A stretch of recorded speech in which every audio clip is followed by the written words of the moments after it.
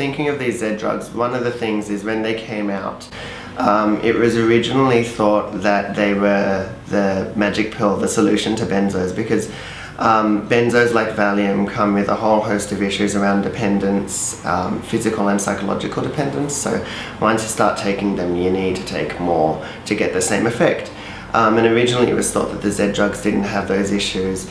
But what we've discovered over time is that there have been more and more cases reported of people having both physical and psychological dependence to Z drugs, finding it really hard to get off, needing to increase the dose. One of the advantages of these medications over the conventional sleeping tablets, such as the Valium class of medications, is that they do not have any muscle relaxant effects.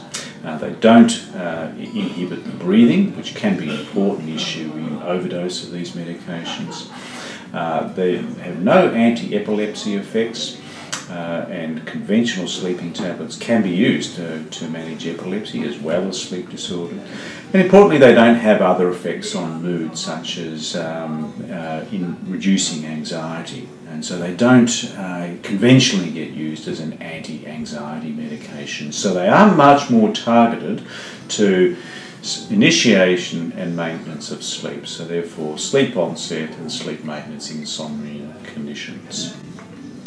Because they're more specific, therefore, in theory, they have less side effects, and as a result, people do tend to wake up feeling a little less groggy on these medications, and that is preferable. We don't want hangover effects the next day. They may not necessarily be that much better than some of the shorter-acting historic sleeping tablets, one in particular, temazepam, which is very short-acting. There's no head-to-head comparisons.